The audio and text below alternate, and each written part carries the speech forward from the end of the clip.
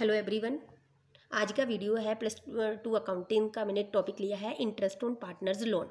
तो ये लोन क्या है? लोन का मतलब ड्यूरिंग द ईयर अगर पार्टनर्स ने फर्म के अंदर कोई भी एडवांस दिया है, फर्म को एडवांस दिया है, वो उसका लोन माना जाएगा और उसके ऊपर ब्याज मिलेगा या नहीं मिलेगा, ये है आज का टॉपिक। ओके, तो अगर आपने देखना है, अगर फर्म ने कोई डीड साइन की है, डीड बनाया है, तो इंटरेस्ट ऑन लोन उनको डीड के अकॉर्डिंग मिलेगा, वही परसेंटेज मिलेगी।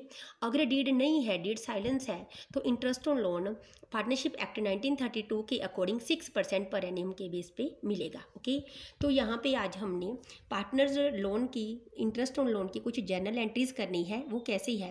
क्योंकि जो फर्म में पार्टनर्स ने लोन लगाया है, पैसा लगाया है, उसके ऊपर उसको ब्याज मिलेगा, ये फर्म का खर्चा है।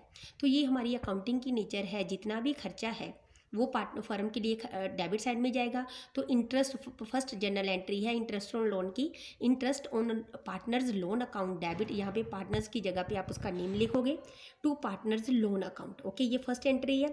सेकंड एंट्री, क्योंकि ये फर्म का खर्चा है, फर्म के सभी खर्चों को प्रॉफिट एंड लॉस अकाउंट में डेबिट करना होता है, इसीलिए सेकंड एंट्री है profit and loss account debit to interest on partners loan. इस एंट्री में हमने जो इंटरेस्ट ऑन लोन है वो प्रॉफिट एंड लॉस में ट्रांसफ़र कर दिया। नेक्स्ट कुछ देखो, जो इंटरेस्ट ऑन लोन है वो बैलेंस शीट में कैसी दिखाओगे? बैलेंस शीट में, क्योंकि ये फर्म की लायबिलिटी है, इसीलिए ये बैलेंस शीट में लायबिलिटी साइड जितना लोन का अमाउंट होगा, इंटरेस्ट भी उसके अंदर ऐड करके टोटल अमाउंट दिखाई जाएगी। ओके, तो नेक्स्ट देखो, इंटरेस्ट ऑन लोन है जो, वो कैपिटल से बिल्कुल डिफरेंट है। क्यों? क्योंकि चाहे फर्म के पास प्रॉफिट है, चाहे फर्म के पास लॉस है, interest on loan her case में दिया जाएगा। और सेकेंड पॉइंट, अगर डीड एब्सेंस है, कोई डीड साइलेंस है, मींस कोई इंटरेस्ट ऑन लोन के बारे में कोई रिटर्न एग्रीमेंट नहीं बनाया, तो फर्म ने पार्टनर्स को इंटरेस्ट देना है लोन पे 6% पर एनम। ओके, तो ये क्वेश्चन के अकॉर्डिंग हम करेंगे, डिफरेंट केसेस करेंगे कि इंटरेस्ट ऑन लोन, चाहे क्वेश्चन में प्रॉफिट है चाहे लॉस है, हमने उसकी अकाउंटिंग ट्रीटमेंट कैसे करनी है। जैसे क्वेश्चन में दिखाया गया है, ए और बी दो पार्टनर है, उनकी कैपिटल 2 लाख ए की है, 1 लाख बी की है। ओके, तो ए और बी ने दोनों ने 1 जुलाई 2020 को ए ने 30,000 लोन दे दिया और बी ने 10,000 लोन दे दिया। अब उनकी जो अकाउंटिंग ट्रीटमेंट है, अकाउंटिंग क्लोजिंग डेट है, वो है 31 दिसंबर। इसका मतलब स्टूडेंट्स, ए और बी को दोनों को, क्योंकि यहाँ पे कोई डीड नहीं है, कोई रिटर्न एग्रीमेंट नहीं है परसेंटेज के बारे में, इसीलिए ए और बी ने जितना भी लोन लगाया है उनको 1 जुलाई से लेके 31 दिसंबर तक पूरे 6 महीने का इंटरेस्ट 6% पे मिलेगा according to Indian partnership act 1932। अभी हमने केसेस की अकॉर्डिंग करना है। आपके पास ये 4 केस दिए गए हैं, चारों केस की अलग अलग प्रेजेंटेशन होगी। जैसे केस 1 में आपके पास जो प्रॉफिट है वो 3000 है। ओके, क्योंकि मैंने पहले भी बोला था कि जो भी इंटरेस्ट ऑन लोन है वो चार्ज अगेंस्ट प्रॉफिट है, इसीलिए बच्चों जो इंटरेस्ट ऑन लोन है वो हमेशा आपका प्रॉफिट एंड लॉस अकाउंट में आएगा, profit and loss appropriation account में नहीं आएगा। तो केस 1 के लिए आप यहाँ पे प्रॉफिट एंड लॉस, ये देखो case 1 profit and loss account बनाया है, कौन सी डेट का? 31 दिसंबर का। ओके, जितना प्रॉफिट है हमारे पास पहले प्रॉफिट लिखना है, क्योंकि ये जो हमारे पास प्रॉफिट एंड लॉस अकाउंट बना है, ये डेबिट साइड, ये क्रेडिट साइड। डेबिट साइड में फर्म के खर्चे, क्रेडिट साइड में फर्म की इनकम। हमारे पास इनकम कितनी थी? 3000 इनकम हमने यहाँ पे लिख ली, by profit before interest on loan 3000। और ये देखो यहाँ पे हमने इंटरेस्ट ऑन लोन लिखना है, ए का कितना है? ए ने लगाए थे 30,000। ओके, उसको 6% मिलेगा 6 मंथ का, जुलाई से लेके दिसंबर तक, ये 900 आ गया। ऐसे ही हमने बी का निकाल दिया, 300 आ गया। तो टोटल इंटरेस्ट ऑन लोन कितना आ गया? 1200। ओके, तो ये देखो आप, 3000 इनकम है, 1200 रुपया इंटरेस्ट ऑन लोन है, इनकम में से खर्चा लेस कर दो, बाकी कितना बचा? 1800।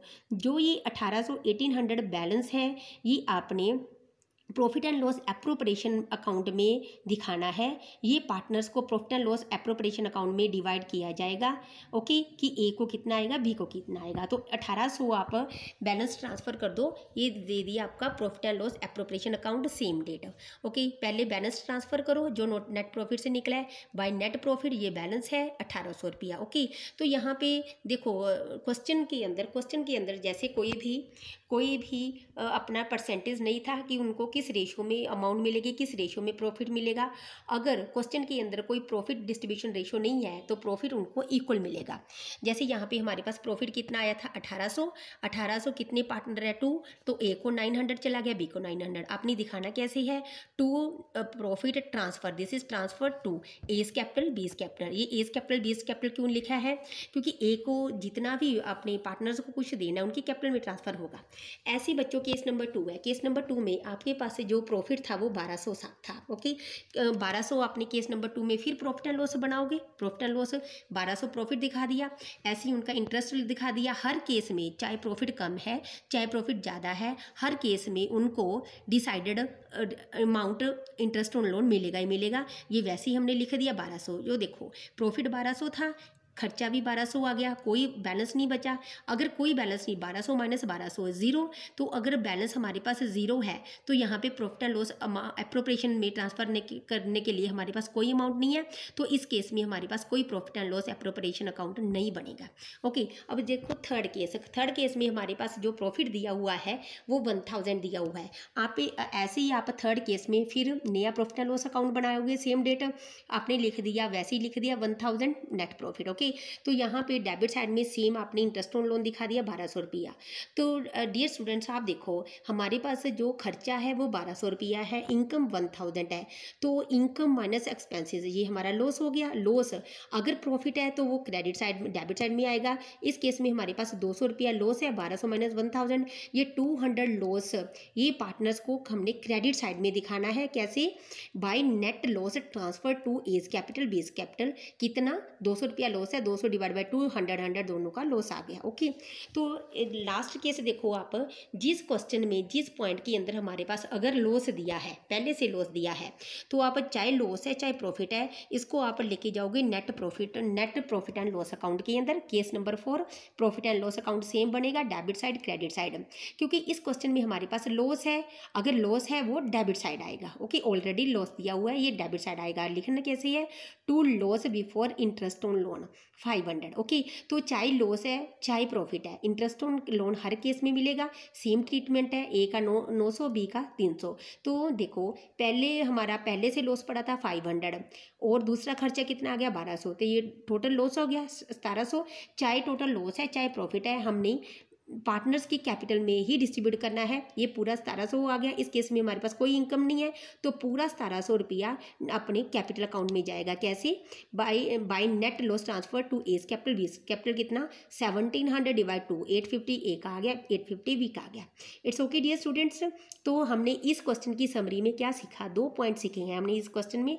2 पॉइंट सीखे हैं कैसे, कि जो इंटरेस्ट ऑन लोन है वो इंटरेस्ट ऑन कैपिटल से बिल्कुल डिफरेंट है, क्योंकि हर केस में हर केस का मतलब चाहे हमारे फर्म के अंदर लॉस है चाहे प्रॉफिट है, इंटरेस्ट ऑन लोन पार्टनर्स को मिलेगा ही मिलेगा टाइम के अकॉर्डिंग। ओके, और सेकंड केस क्या है, अगर डीड साइलेंस है तो इंटरेस्ट ऑन लोन 6% मिलेगा, ये भी टाइम के अकॉर्डिंग निकालना है।